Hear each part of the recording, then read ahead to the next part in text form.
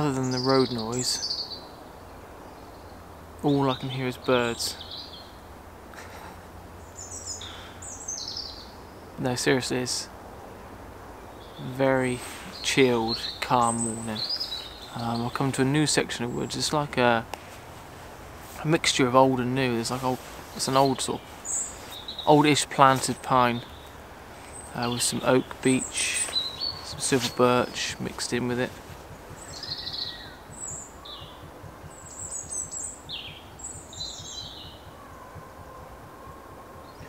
And there's also lots of pheasants kicking about, which are making some very strange noises. I think all the states have all had birds delivered, ready for the shooting season, which is come around pretty quick. So the ground in here is full with activity, and also I can hear a red kite. And yeah, the groundskeeper's sort of kicking about in his truck, checking on the birds. But yeah, what a brilliant morning. There's not a breath of fresh air. The trees have turned. Some of them have already gone past it, which is a bit of a shame. I've come to this little section is sort of quite hunkered down and sheltered because of sort of patches of ambient light. But yeah, it's really really peaceful. So I'm just gonna keep looking and see if I find a shot. If I don't, I don't. If I do, happy days.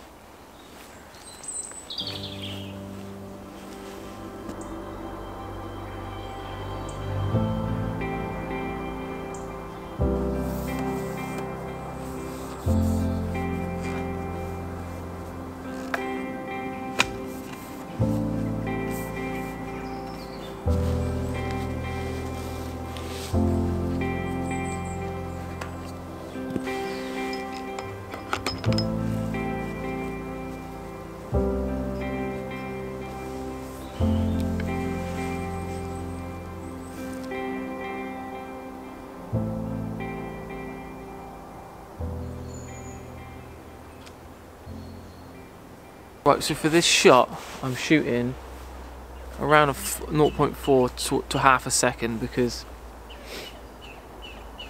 I want a fast-ish shutter speed because it is now a little bit of a breeze, and I want to shoot with an f-stop of f14-ish because I've got quite a large depth of field.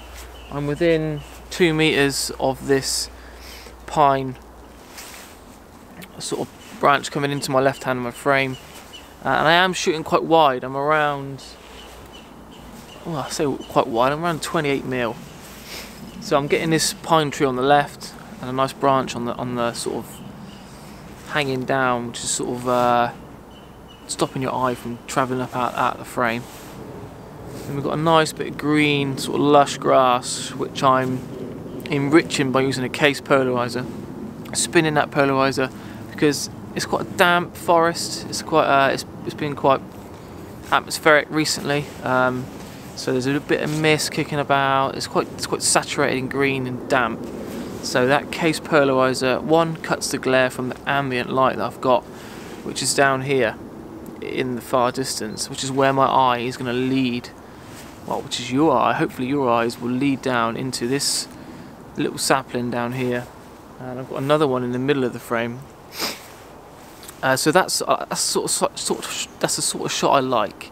I like a woodland scene with a little bit of a vanishing point in some ways. That's kind of why I like these pines, although they're new and sometimes not very characterful. If you can find a mixture, which Savanac has, and you can find these little gems hidden away. So yeah, it's quite a complicated shot. I'm just going to rattle off another exposure.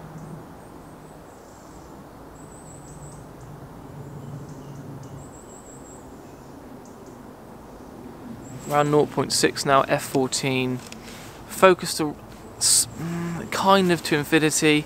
I would say it's further into the scene than the third. I tend to find that I'm learning this 16 to 35 lens. I could put the 24 to 70 on, but I'm just being lazy. I only need around 24 to 28, so there's no point in changing lenses. But yeah, depth of field is a big issue with this. One, I want a fast enough shutter speed to try and freeze the little bit of movement I've got in these pine branches. Two, I've got quite a lot of dark area to the left hand side of the frame, which I don't want to underexpose and have to lift the shadows, especially at ISO 640. So yeah, I'm fighting things a little bit here, but I think it really does work. It's a nice image. You sort of see this. I will leave the shadows fairly dark. I'll keep it as natural as I can. But with the ambient light that we've got running up through the right hand side, right bottom right, which goes right across the scene, and again, diagonals, vanishing point. Although it's a bit yin and yang, I think your eye will bounce around and get drawn to this centre vanishing point. So yeah, I'm happy, but a very tricky one to expose because there's quite a large dynamic range. Although the big girl can handle it, I still want to get it right, make sure that I've got the best possible amount of information. So when I go into Lightroom. Also earlier, I know the breeze has eased off a little bit now, but there's still a little bit of motion. So what I was thinking of doing is opening up my aperture to sort of, I don't know, an f5.6 or so, get them shutter speeds a lot faster. Take a frame with the near surroundings, freeze that motion, and then in Photoshop I could, as a layer mask, I could blend in that top bit, just so I know that it is pin sharp. But don't think I'm going to have to. It's ISO 640, around 0.4 half a second. I'll just wait for a lull in f14. I think I can get it all in one image.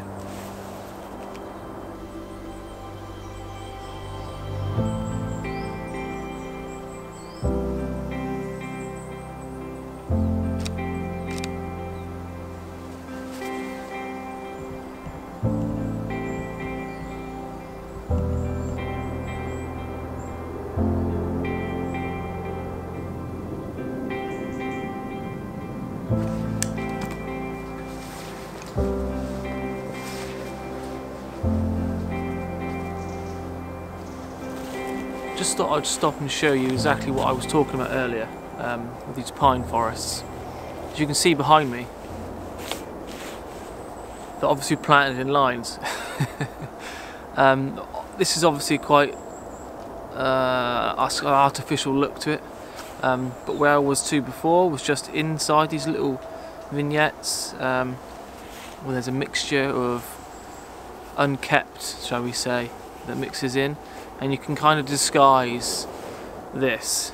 But don't be put off by coming to a pine forest like this, plantation like this, because I do think pines look good in a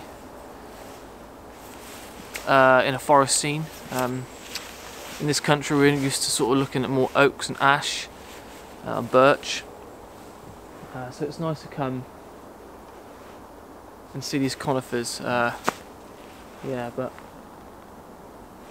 this is what I'm talking about. Does look quite nice on Instagram, but not for a portfolio.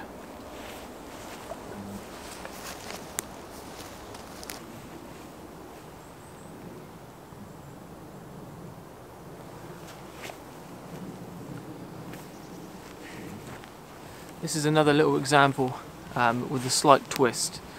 You can see the lines and the pines, but there is a little bit of interest. There's a tree all lit up in the far distance, with a real heavy vignette. Let me show you. With a real heavy vignette like this, you can start to see where the image or possible image could be. And this is what I was just saying, you know, don't be put off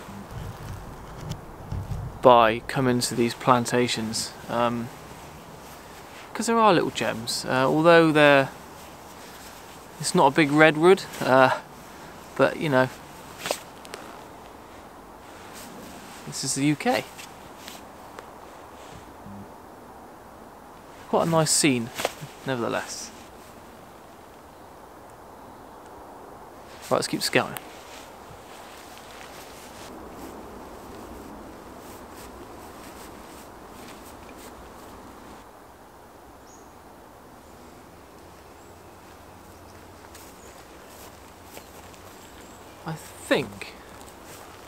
I think there's an image here. Just love these shadows. These shadows are awesome. Again, it's a pine or conifer, whatever you want to call them, which are pretty blah, but I like the layers, the green with the polarizer, case polarizer, just looks like carpet and it's all lit up from above. So I think I might get myself set up and let's take an image here.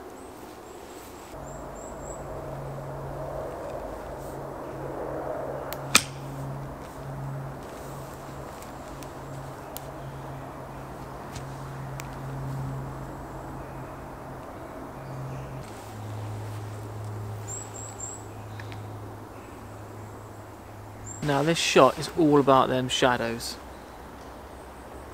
Well, that's exactly what drew me to it, was the soft shadows on the foreground. I am getting a little bit of light from behind you, just casting some really harsh streaks across my frame, and as nice as that is, I do kind of like them softer, diffused. I think if you get them real harsh, bright areas in your frame, doesn't really work. It doesn't really work for me anyway. So I'm around a second. I'm not too worried about shutter speed in this because I've got a lot of dead foliage in front of me. The branches are just twigs, and what's out in the far distance is going to be soft anyway. Because I'm only worried about this foreground, this first sort of third into the midground, I'm not too worried about the far distance. I'm going to shoot an f8. Focus on these two trees in front of me, see what depth of field that gives me. If I feel like I want to stretch that depth of field out, I will probably go up to f11, f13, and focus maybe a third of the way into the frame. That's going to give me front to almost back focus. Well, it will give me front to back focus, but because it's such a busy scene, that light and that greenery in the far distance is going to be blurry, with a little bit of motion blur from the breeze that's kicking about at the moment. Again, a yin and yang image, but I think them highlights and them bright colours that are enhanced by the case polarizer, which also cuts a little bit of glare, will pull you through this dead section, which you will initially see, because I'm fairly close. I'm around 2.5–3 meters close, as close to these first trees, and then there's a nice bit of ambient light hitting them. The one on the right is particularly interesting. I think this image portrays old and new, the dead and the full of life. Obviously these look dead. I know they're not dead, but where they don't get the sunlight down where I am, it stops any sort of growth, and then everything grows above, obviously where it can see the sun. And then obviously in the far distance where you've got these channels which are caused by the trees, the plantation being planted in lines, because I'm sat at 90 degrees to them, not looking down them, you can't tell that. So I'm using it to my advantage, because we've got loads of these lines. Being at 90 degrees, you get nice layers of light and beams, diagonals, and you've got the mixture of old and new trees. There are some sort of oaks in the far distance that are all leafed up with a little bit of colour. Yeah, am I selling it to you? Yeah, it looks really smart. F8 a second, ISO 100. I've dropped my ISO back down to 100 now. I could go down to 50. Let's go down to 50. I'll have to boost my exposure by half a stop. Double my exposure, sorry. 2 seconds. And we'll take an image at ISO 50 to see if there's any. Obviously, there might be slight increases in quality, but when you've got a 61 megapixel, I'm not gonna. I don't think you'll notice between 100 and ISO 100 and ISO 50. That is a classic of upgrading to a new camera and being stuck to ISO 100 on the little D7200. I keep forgetting I can go down to ISO 50. But yeah, the light is very nice, really nice. So what I'll do now, like I said, is just play with my depth of field. Have a look at the images on playback on the back of the screen, pinch and zoom in, and make sure that I've got sharpness where I want it. I'm not underexposing or overexposing my highlights or shadows, and yeah, we're on for a winner. Now I just thought I'd bring you to the back of the camera and just show you exactly what I'm doing. This is the image I've just taken, and you can see these sort of soft ambient highlights which illuminate these trees. Now to the naked eye,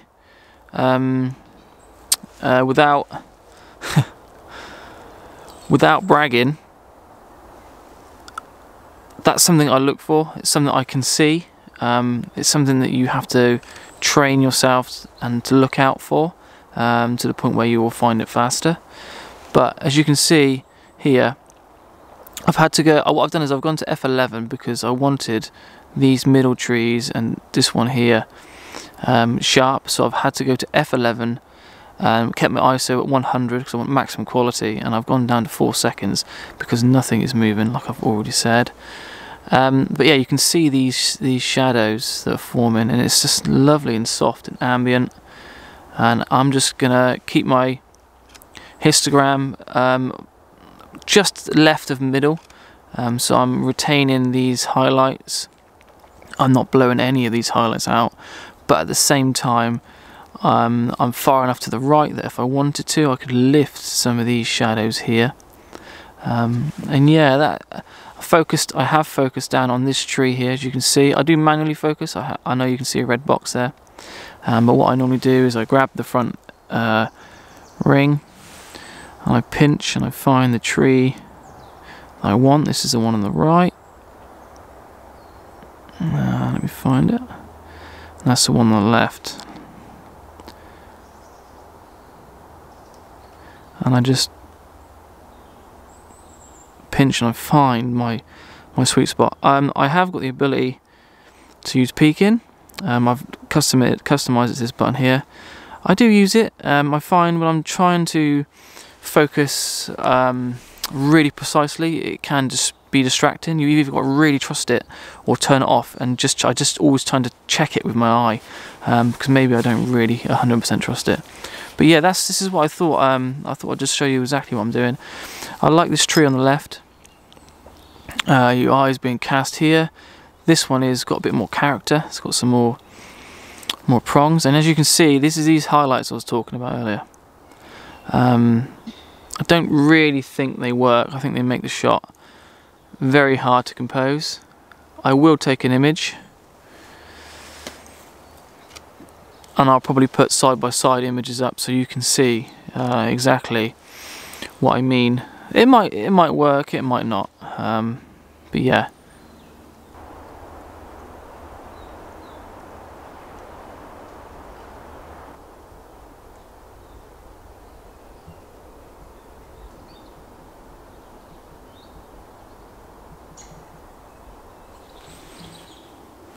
So I think I'm pretty much done. I hope you enjoyed the video.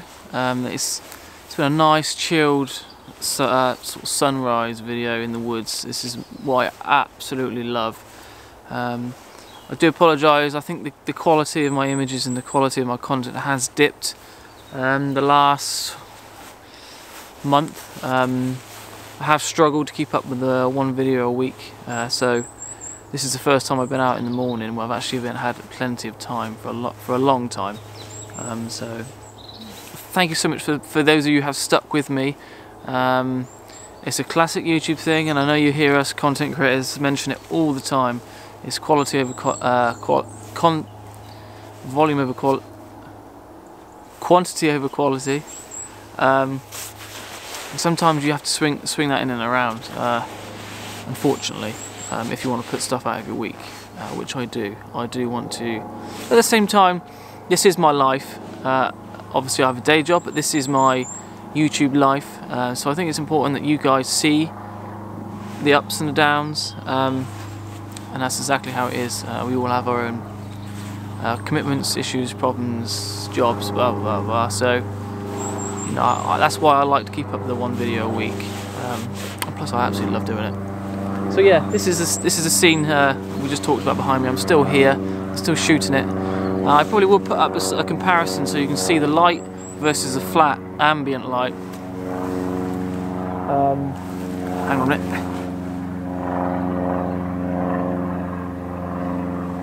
Do apologise for the plane noise. Yeah, I'm still taking shots. I'm still around 4 seconds.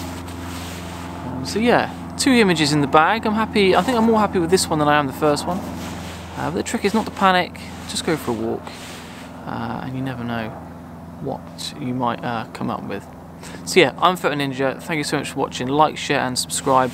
And if you do fancy coming with me in the woods and taking stuff like this, one-to-one basis, I have got quite a few one-to-ones booked in for what we know October and November. Got nothing in December as we stand. So yeah, if you are interested in a one-to-one workshop, or maybe a group of 2 or 3 at the most, then head to photoninjaphotography.com. All the stuff will be down below, the links, blah blah blah, all the details are on my website. Yeah, so right, I'm gonna go because I went to the gym this morning. Now I've been out here for 2 hours. I am starving and I need a shower.